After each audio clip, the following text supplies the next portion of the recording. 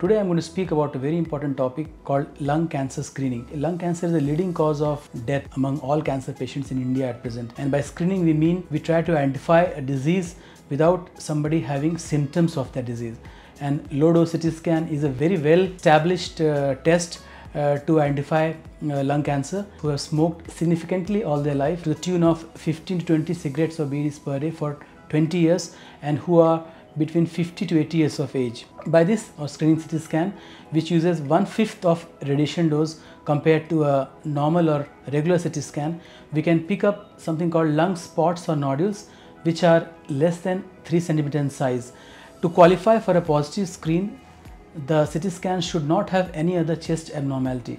Once we found those nodule or spot, with the current advanced bronchoscopy guide technology, we can biopsy it, and if cancer is confirmed, we offer you a potential cure by surgery, which is called lung cancer at a very early stage or stage 1 by surgery, and cure you.